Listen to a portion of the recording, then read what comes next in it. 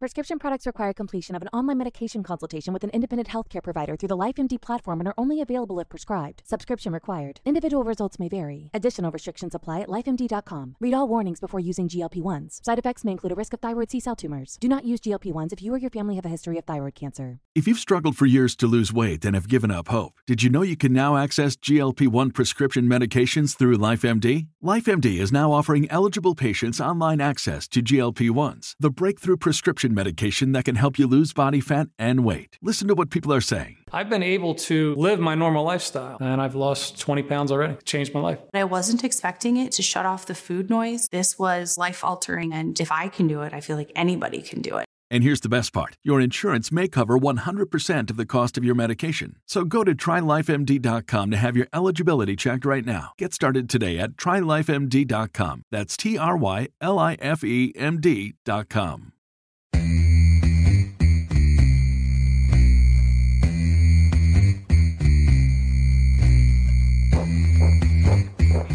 Forward, gets out of a tackle, now turns on the Jets, up to the 30, the 20, 10, 5, Torrey Horton back to the end zone. 28-yard play, guess who? Body, up the middle, making another move, to the outside, 15, 10, end zone again. Keeps it, nice move by Brown, he's got space, he's got 6. 35-yard touchdown for Byron Brown, a record-setting night for the South Florida quarterback. So far, a little bit of a high snap. Genty right up the middle. Genty has room. Ashton Genty, give him 6. Second and long. Lagar tries to fit it in. Runnels, it does. Runnels stays up. The Suns offense 4-3 wheels. Incredible effort for Runnels. The G5 Hive. All G5, all the time. Welcome to the G5 Hive Live, and we are excited to bring you the G5 college football coverage you love each and every week. I am Luke, and I am proudly joined by my co-host, Justice. If you're watching us on YouTube, please hit that like and subscribe button. If you're watching us on X, please give us a follow, a like, and a retweet. And if you're listening to us in podcast form, please leave a rate and review. And don't forget, the G5 Hive merchandise stores is now live. You can get that down here at the link below if you're watching us on YouTube or X. That'll also be in our YouTube video comments as well as pinned on our X page at the bottom of the screen here. All right. Well, let's get into the nectar of the good stuff. This week's topics. Week 11, week in review. Let's see here. My screen is frozen. Give me 1 second. All right. Midweek games, G5 matchups. Bowling Green at Central Michigan. We had Bowling Green on top, 23-13. Connor Bazelak, 207 yards passing, 1 touchdown. And then we had Harold Fannin was not able to get the 100 yards receiving, unfortunately. So kind of a bummer there. But Central Michigan this was on our third string QB. Yep. This was our Tuesday. What did you deem it? Tight end Tuesday. Tight end Tuesday, because you got Harold Fannin Jr. and Tanner Koziel, 2 of the best tight ends in the G5. They played okay, but they didn't play up to their quote standards. Yeah, we were talking about. I think my question was, hey, does Harold Fannin score over 100 yards or get over 100 yards this week? You're like, most definitely. I mean, the weather was kind of crappy. If I'm remembering, it was raining. Yeah, it was pretty rainy.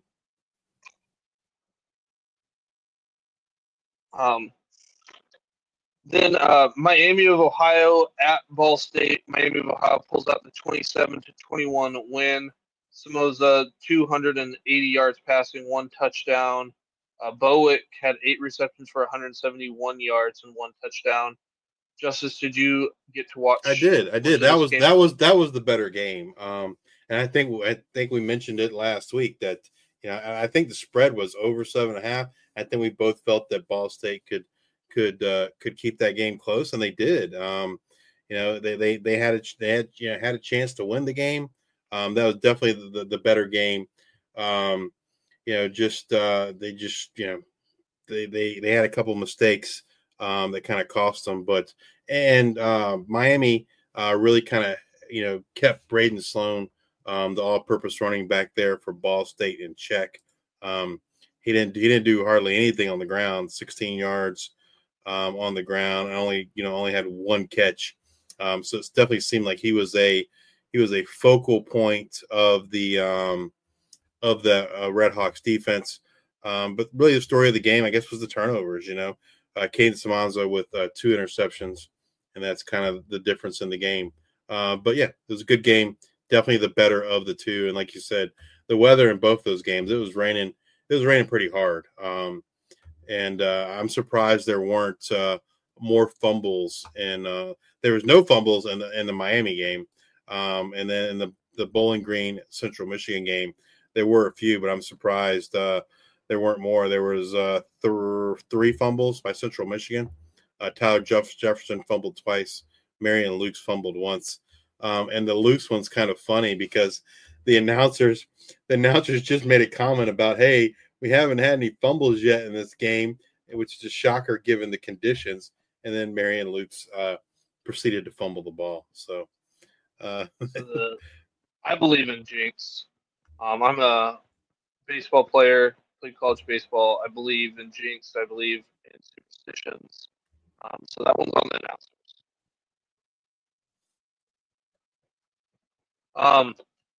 Let's see here. That was Tuesday. Let's go over to Wednesday. We had Ohio at Kent State. Ohio wins 41-0. Parker Navarro, we didn't know if he was going to play coming into the game. He ends up going only 142 yards. Tyus comes back, has 84 carries and a touchdown. Owen had 4 receptions, 61 yards. There was a 96-yard kickoff return for a touchdown in this one. It was all Ohio from the beginning. Honestly, I guess for the score, they could have just stopped after the first quarter. They win 10-0 instead of 41-0. Yeah, I mean, Kent State's on their much to really tackle here on their 4th-string quarterback, and so unless they can get some people back and healthy, it doesn't look good for them to actually get a win this year. Like you mentioned, they play Miami, Ohio, and they play Akron and Buffalo. Maybe the Akron game, maybe is their best shot. But I mean, if they're on their 4th-string quarterback, I don't know that they really have a shot to win a game this year. Going to be tough.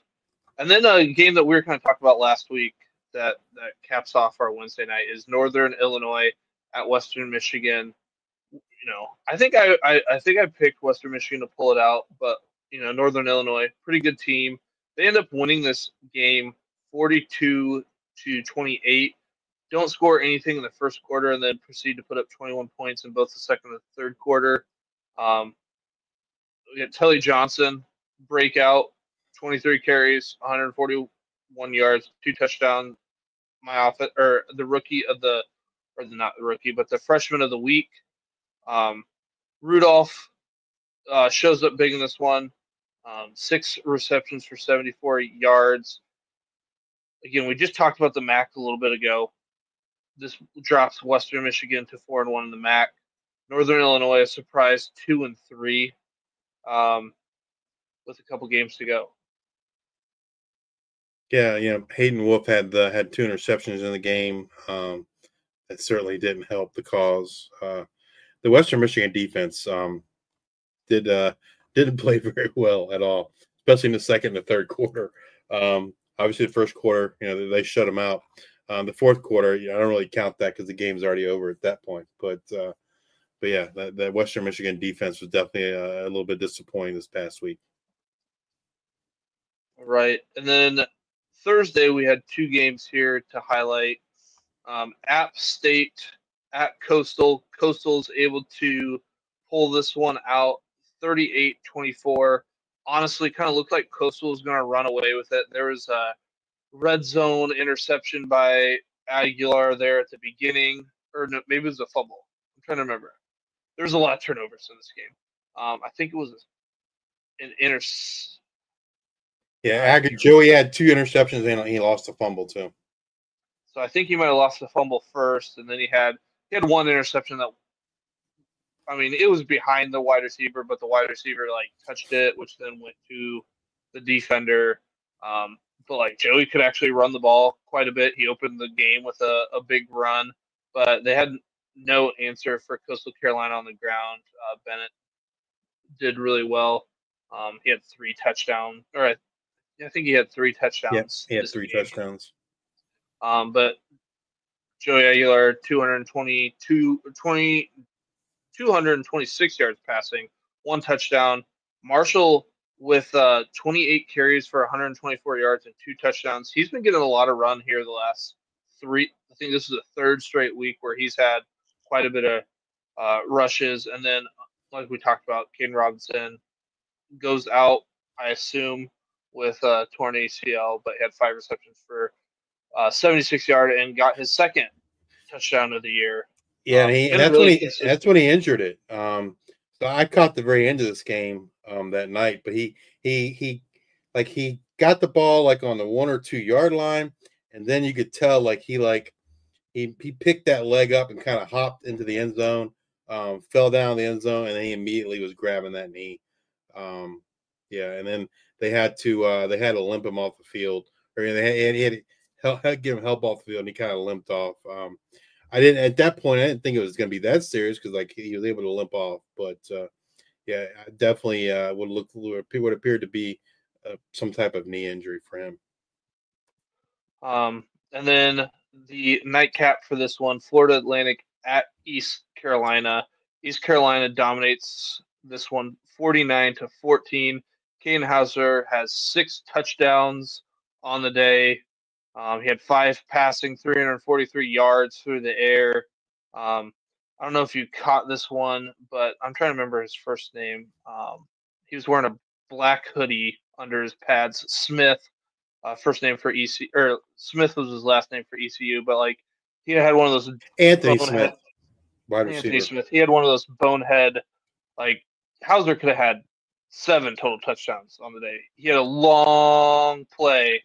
I can't remember if it was the 3rd quarter or the 2nd quarter, and he goes to dive for the end zone. Didn't need to. I don't know if he's looking at the scoreboard and looks like somebody's there or whatnot, but he dives for the end zone. I mean, it was kind of rainy and whatnot in the game, but he could have just ran normal and got into the end zone, but he dove and he came up they called it a touchdown, reviewed it. He was short.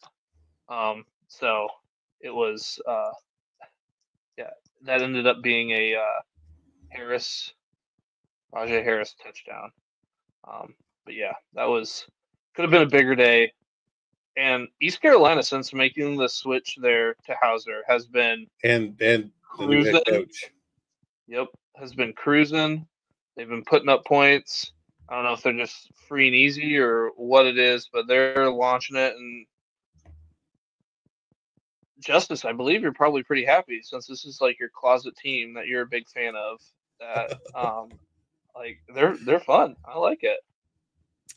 Yeah, I mean, I don't mind ECU. They're the next closest team to me other than Old Dominion. So they're about 2 hours away. And ODU plays them frequently, so it's always good when both teams are good and they play each other. A little bit of a rivalry. All right, and then to wrap up our midweek games, Friday night we had 2 games. Let's first start with Rice and Memphis.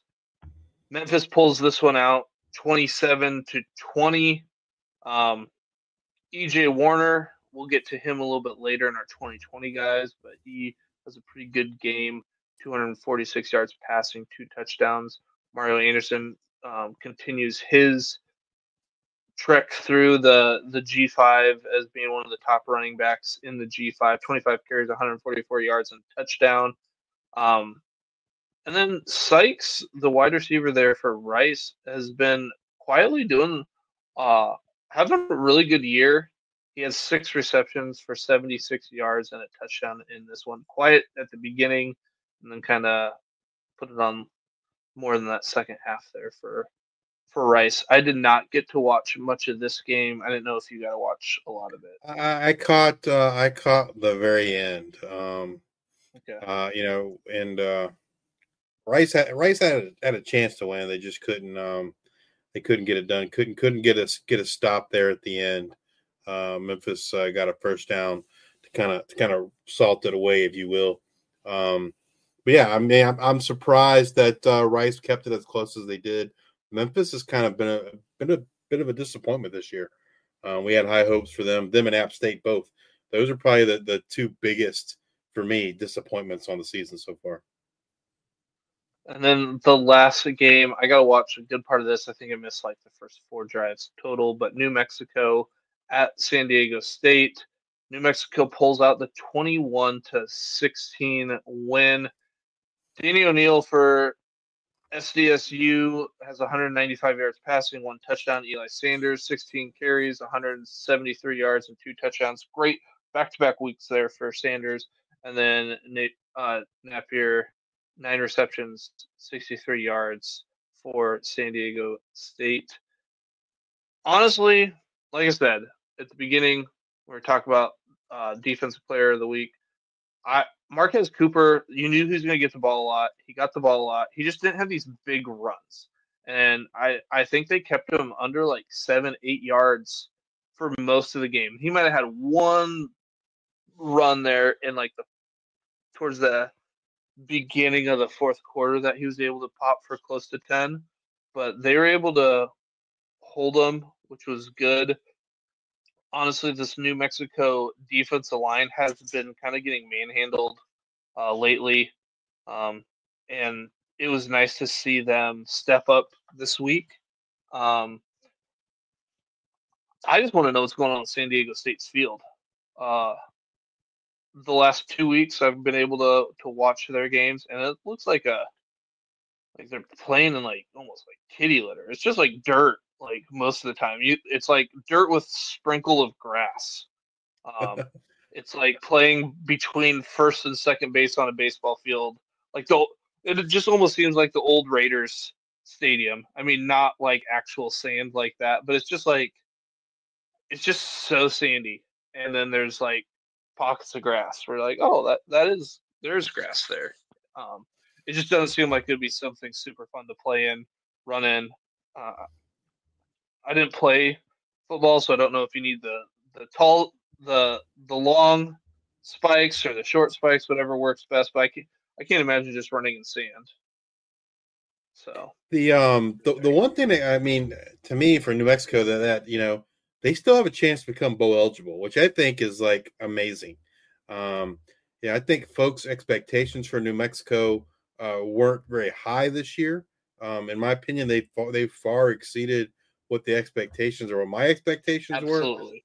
were. And the fact that with 2 games to go, they still have an opportunity to be bowl eligible is pretty amazing.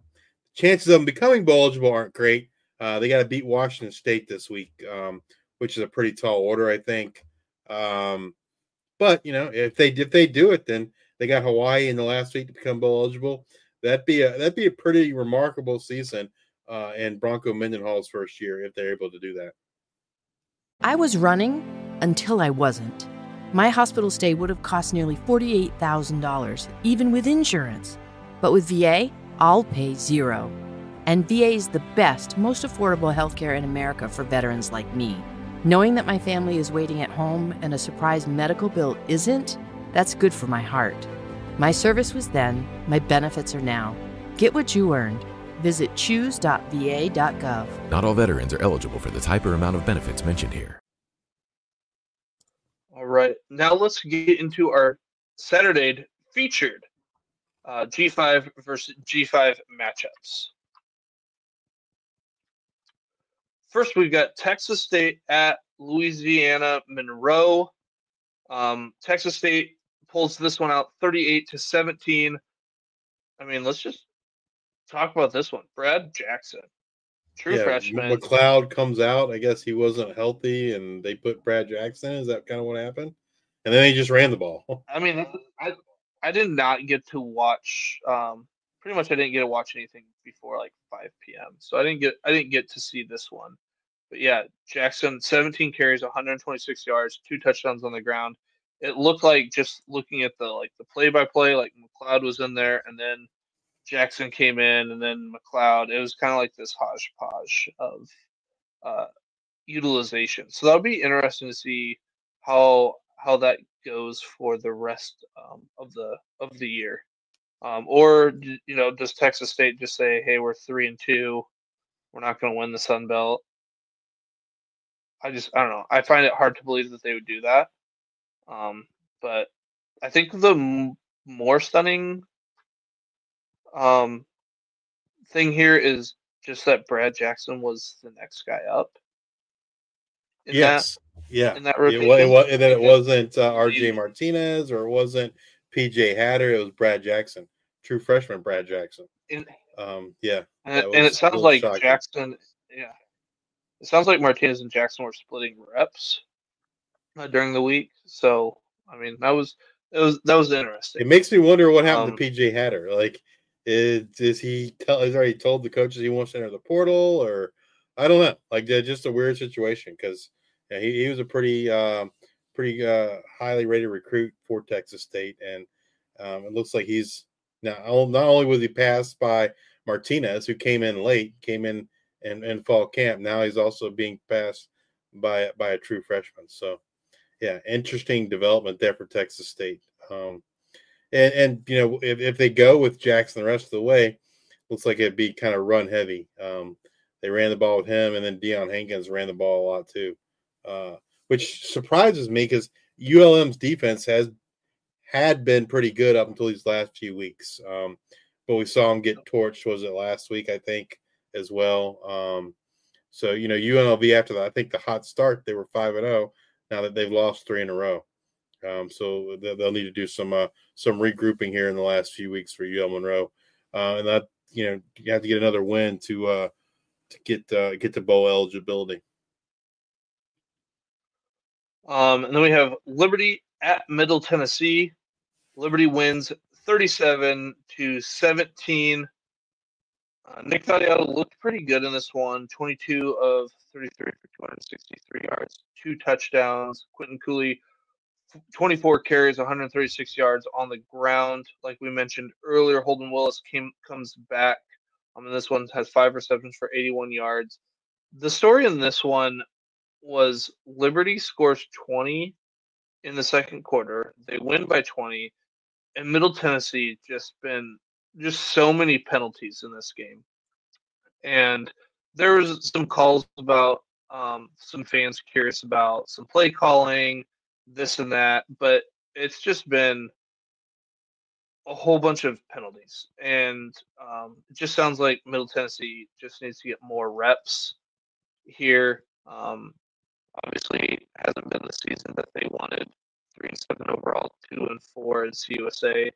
But I do believe, with the new coaching staff, just need one more win to exceed how many wins they had last year. Is that correct, Justice, or sound about right? So Middle Tennessee, they've got a very, very winnable game this week. I'm trying to remember who it is, followed by FIU their last week. They had Middle Tennessee had 4 wins a year ago. Okay, so they need to get to one more to be there, but they've got FAU's their last game. I cannot remember who they have this week. They're on a bye this week, and then they have New Mexico State and Florida International is their last 2. So depending on what FIU team they get, they could win both games. I think it helps having New Mexico State at home. I expect New Mexico State to run the ball quite a bit. But, Let's see here. Army, North Texas. This one I was very excited to watch. I thought that it was going to be a little bit more points than we had. I also wasn't sure who was going to be at quarterback. There was a lot of questions here, and then when you hear Bryson Daly's going to play, I'm like, okay, here comes the fireworks. And it's just what we thought. 14-3 was the score of the score of this game. Daly had 36 carries for 153 yards and 2 touchdowns. Chandler Morris had 2 interceptions. I believe both of them were in the red zone, if I'm remembering correctly. So that Army defense played big in this one. I don't even think that they attempted a pass in this game.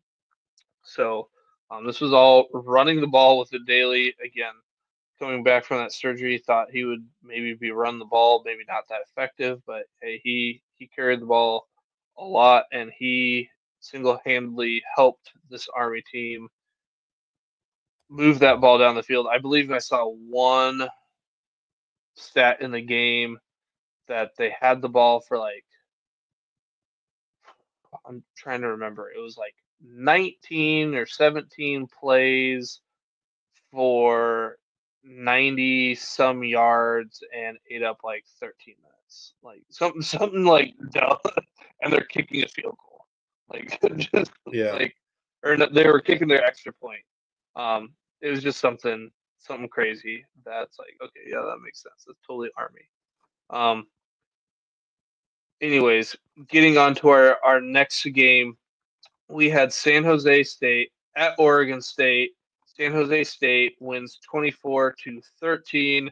You get 395 yards passing, 1 touchdown. Anthony Hagerson for Oregon State has 30 carries for 121 yards and a touchdown. And then our boy Nick Nash, 6 receptions, 161 yards and a touchdown. Dude is on fire. He's pretty much the Ashton Genty of the receiving world. We will talk about him in our 2020 lineup, but this passing attack keeps launching the ball down the field, keep having success. San Jose's 6-3 on the year, 2-3 in MAC play.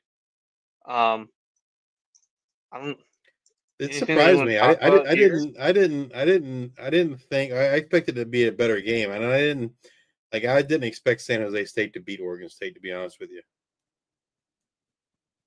I did not either. And you would think that to beat Oregon State, you'd probably do better on the ground than you would passing the ball. But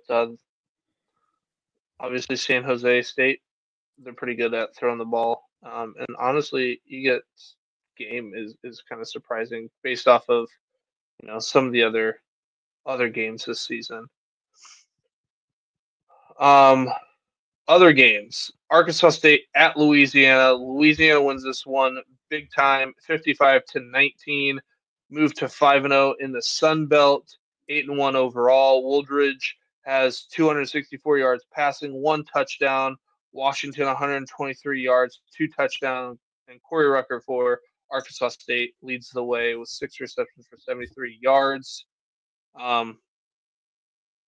Anything you want to talk about in this one in particular?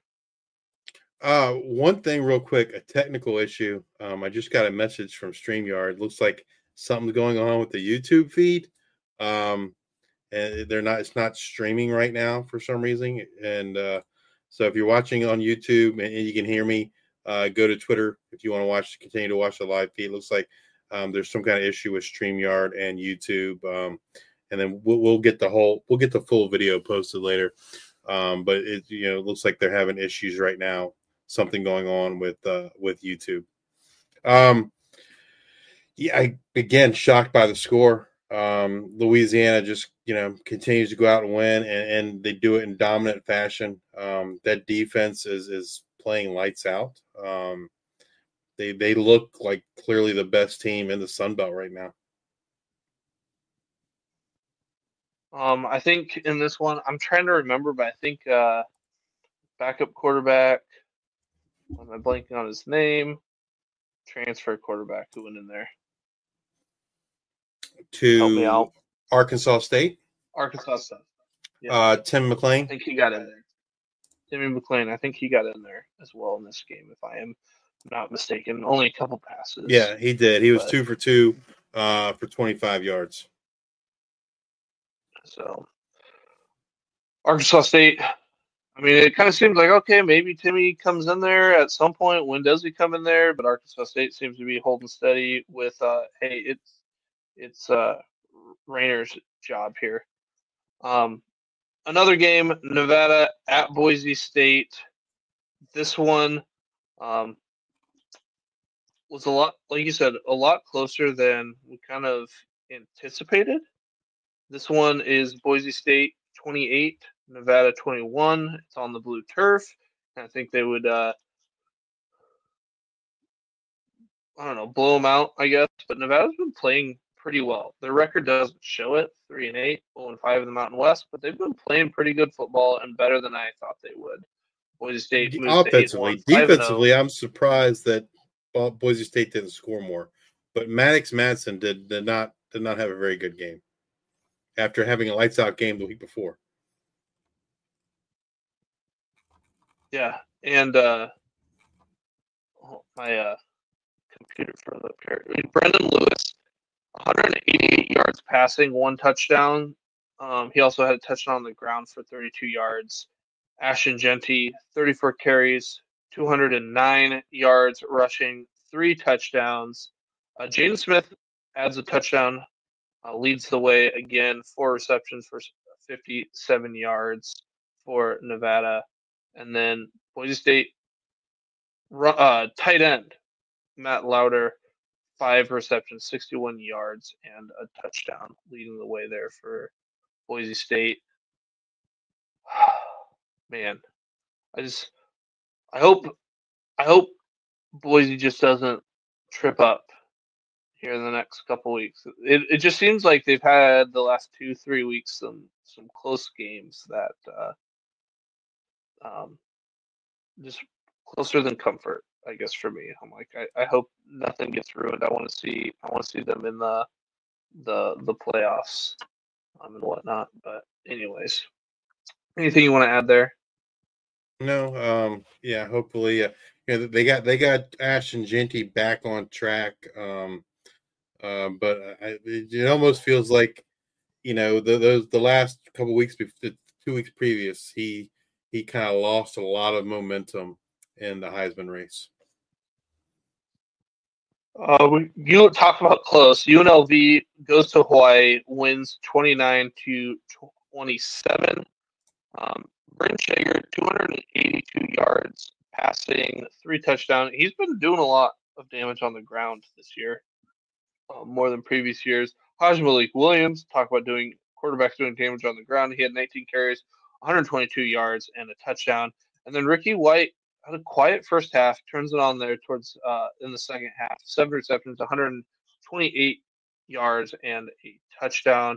UNLV stays in that Mountain West race at 3-1, waiting for a Colorado State loss is what they kind of need to jump in there. And so Utah State at Washington. This one, I did not watch much of. I just watched, I don't know, maybe a couple minutes just to kind of see how it was going in the second half. At that point, it was 21-7, I think it was. But yeah, Utah State loses this one, 49-28. They are 2-7 on the season. Spencer Petras has been throwing the ball a lot. He had 45 pass attempts in this one, but only 208 yards and 2 touchdowns.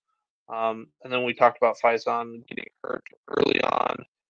Turner, the true freshman, I believe, or is it a redshirt freshman? Turner. I don't know off the top of my head. He's been getting, like, when he gets his opportunities, he's been doing well. So I'm excited to see him in the coming years. But Faison goes out, should be back this next week. But yeah, that is our week 11. It's now in a rearview mirrors. We're done. The one thing I want to say, in the Mountain West, kind Colorado State doesn't play Boise, doesn't play UNLV in the regular season.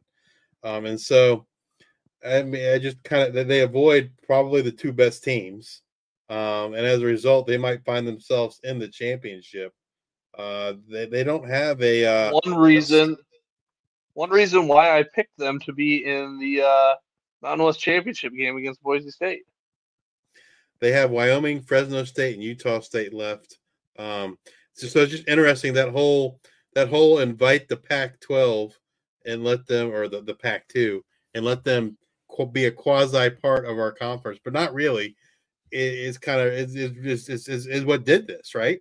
Because you get rid of those two teams, and they probably play Boise State and UNLV, or at least one of them for sure. So, yeah, very, very interesting turn of events, I guess, for the Mountain West. That's going to do it for us. Come back and join us next week as we discuss what happened in Week 12, as well as look forward to Week 13. We give you our waiver wire guys to look for to help you out in Week 13 of the 2024 season. As always, we'll bring you the up-to-date on the latest news and happenings in the world of G5 college football. Again, if you're watching us on YouTube, please hit that like and subscribe button. If you're watching us on X, please give us a retweet, a like, and a follow. And if you're listening to us on Apple Podcasts or Spotify, please subscribe and leave those 5-star ratings and reviews. Thank you all for your support. And until the next time, we are the G5 Hive.